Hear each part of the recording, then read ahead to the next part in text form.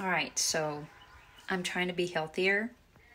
So I am making some oatmeal. Okay, so this is my choice of rolled oats, my cranberry nut mix, and my low-fat granola. So that way I can cut off all the bacon and all the eggs, which, you know, eggs is good for you, but you shouldn't eat it every day. So yes, I'm doing the rolled oats. Wish me luck. All right, I put in 1 cup of water. All right, so I've got my pot. I'm putting in 1 cup of water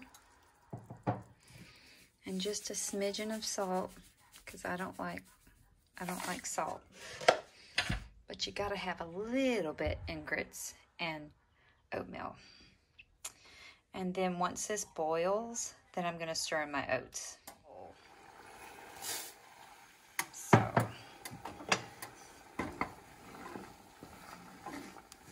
stir that up.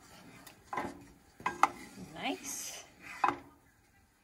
I reduced it to medium low. And I'm going to cook for about 10 minutes. I'm only making 1 serving because it's just me. All right, so yep, it's cooking. I can't wait to eat, I'm hungry.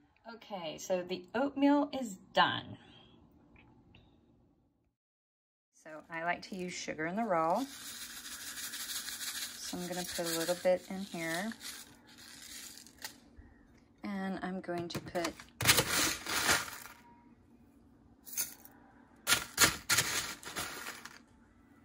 some granola and then cranberry and nuts. I like more cranberry than anything. So, got me some oatmeal. So now I have me a healthy breakfast. I have me some antioxidants, my vitamin C, some caffeine, and my oatmeal.